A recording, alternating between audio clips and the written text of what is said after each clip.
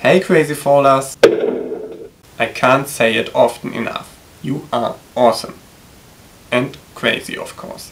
Thank you again for your support, for all your comments and emails.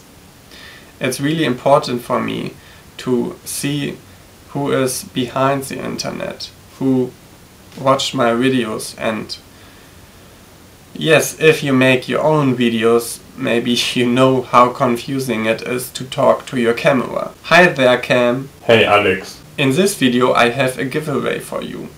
But first I have questions. Next I need your questions. Then dragon photos.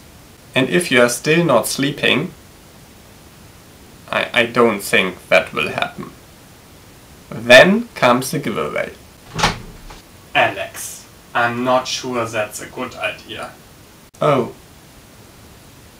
Who cares? What kind of folds are your favorites?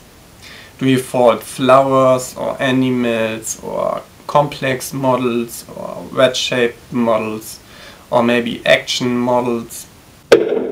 What do you like on my videos? It's good to know for me, because then I can make it more often or improve my videos.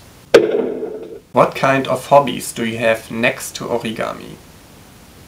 Do you fold origami the whole day, or do you have other hobbies? I heard many origami folders are Rubik Cube fanatics.